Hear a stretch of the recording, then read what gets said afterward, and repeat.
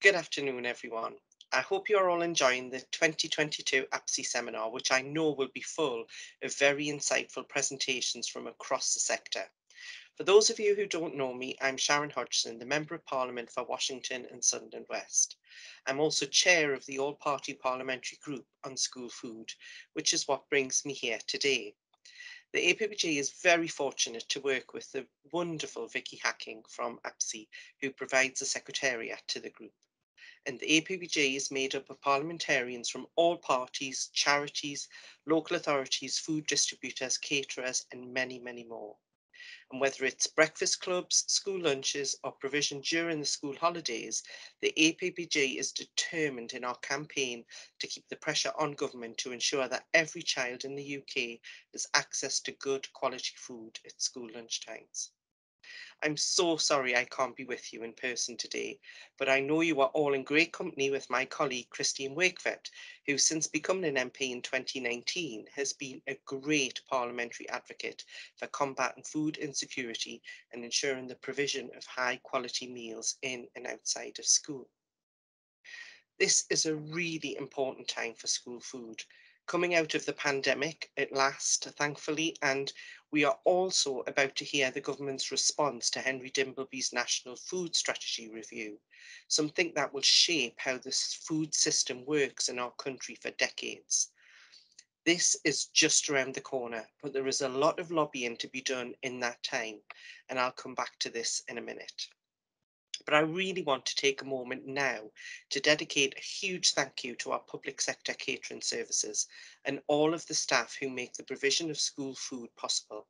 It has been a very long 2 years since the start of the pandemic, and in that time, school food has come up time and time again as an issue in the national media and in Parliament.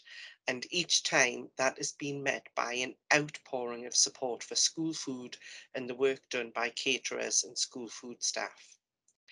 Working in unforeseen circumstances, caterers across the country ensured that children, young people, and families got the support they needed.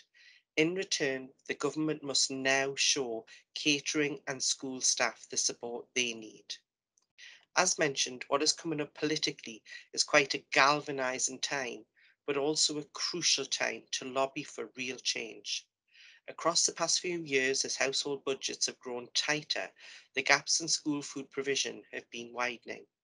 And the burden of these gaps in provision is often resting on school and catering staff and the schools themselves, who might have to be subsidising parents who cannot pay. And this is just not sustainable. The goal of all working in school food is to ensure more diners on seats being provided with a healthy, nutritious meal. While there is lots to be proud of in the way school food works in the UK, there is much work to be done, and the government must listen to the sector as it raises the alarm. The white paper response is even more vital as those gaps in school food provision risk growing further. The perfect storm is coming for families across the UK as we approach the new tax year, where families are going to be hit with skyrocketing energy bills and a hike in national insurance, matched by the ever increasing price of the weekly shop, the cut to universal credit, and in many areas, a rise in their council tax bill. This really complex situation will mean that many more families will be facing strains on the household budgets and will risk falling into food insecurity. And I'm sure all of you here today will know all too well that hungry children cannot learn. But this simple phrase is becoming an extremely complex reality for far too many children and young people across the country. It brings into sharp focus just how important getting a balanced meal during the day at school can be for so many children. Children from disadvantaged backgrounds already face significant nutrition based health inequalities, leading to both hunger but also obesity. The pandemic has made these health inequalities worse, and in time, this will lead to poorer life expectancy and higher morbidity rates. A baby born in Gateshead already has a life expectancy 15 years lower than a baby born in Grantham, and the lasting impact of the coming food insecurity crisis on the public health of areas with high deprivation could cause inequality for generations, and it should be government policy which puts these wrongs right, not the generosity, albeit plentiful and welcome, of catering providers. However, the burden of helping children escape food insecurity shouldn't have to fall on your shoulders. In the Levelling Up White Paper, the government appears to have recognised the important role schools play in combating food insecurity, and the White Paper has positively listened to school food organisations, head teachers, and pupils who've emphasised the importance of monitoring school food against mandatory standards. And it says that schools will have to publish a whole school food approach, and that this will be piloted by the Food Standards Agency. And it commits to giving support to governors to make this a reality. So these commitments are also to be joined by better support for food teachers for food education, something desperately needed, as new statistics show that we are only meeting 25% of the target needed for new teachers training in food education for 2022. And while the White Paper's commitment to the Community Eat Well programme enables GPs to prescribe exercise and healthy food, the White Paper is marked by a lack of progress in the government's obesity strategy and its commitment to tackling junk food advertising. And really big aspects of food insecurity in and outside of school still need addressing. Things like holiday hunger will no doubt need serious attention later this year as we approach the summer holidays, as the cost of living crisis really takes hold. I'm hopeful that the government's response to the National Food Strategy lifts the weight off our minds and takes action on these important issues.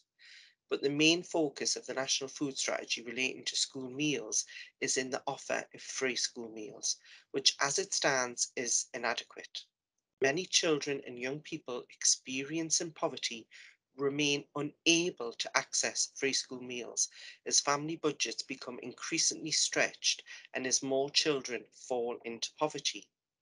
Research carried out by Child Poverty Action Group, Children North East, and the North East Child Poverty Commission found that 1 in 4 school age pupils in poverty are not currently eligible under the narrow threshold of household income of 7,400 for free school meals, despite transitional protections and universal infant free school meals.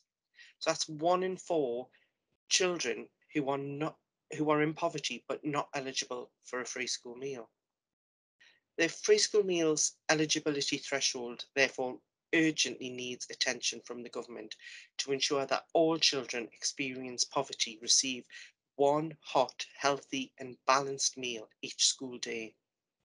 At the same time, around 150,000 children and young people across the country with what's called no recourse to public funds live below the poverty line but remain ineligible for free school meals because of their family's immigration status. The government must right these wrongs by putting into action the recommendations made by Henry Dimbleby's National Food Strategy Review.